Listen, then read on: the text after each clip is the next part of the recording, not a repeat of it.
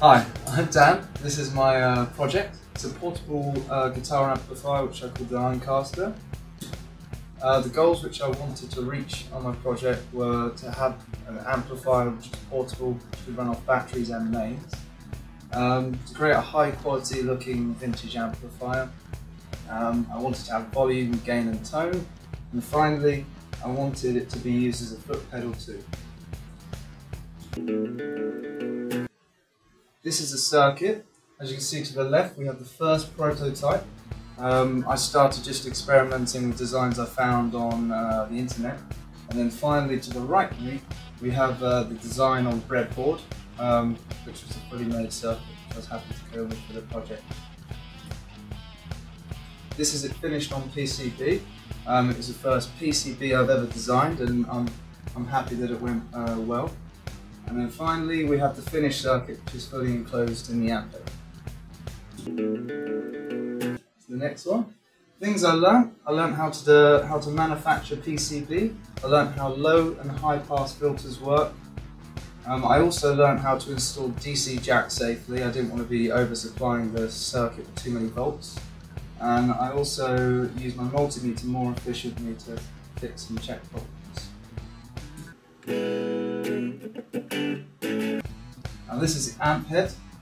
Over here was the first day of making it.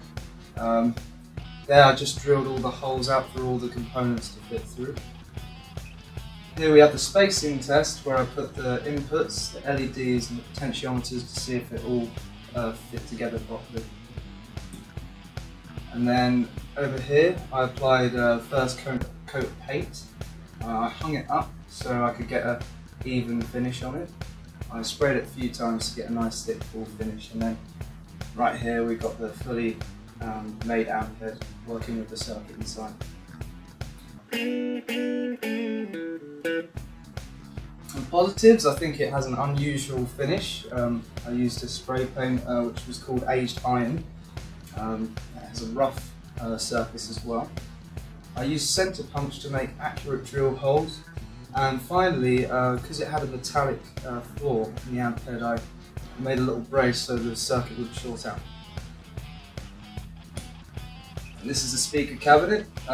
First of all, this was just me experimenting around with it with the first day on old pieces of wood which I had lying around. Then the next picture was when it started to become more apparent in the project. Over here I made the recess where the amplifier head can sit.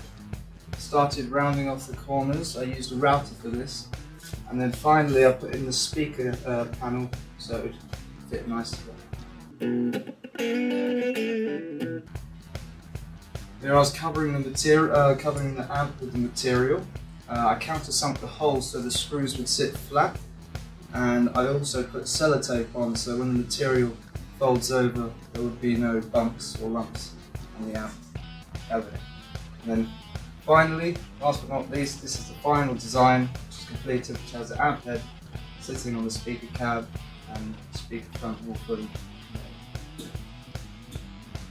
made. Positives, it's small, it's light.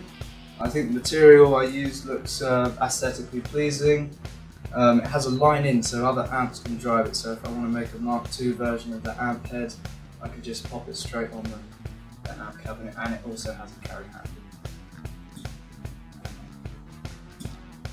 Things to consider for next time. I want to use CAD a bit more on the design of the speaker cabinet and the amp head, which would make the manufacturing process a lot quicker. I used my redesigned circuit board. I designed a smaller, thinner one so I could make the amp head even smaller.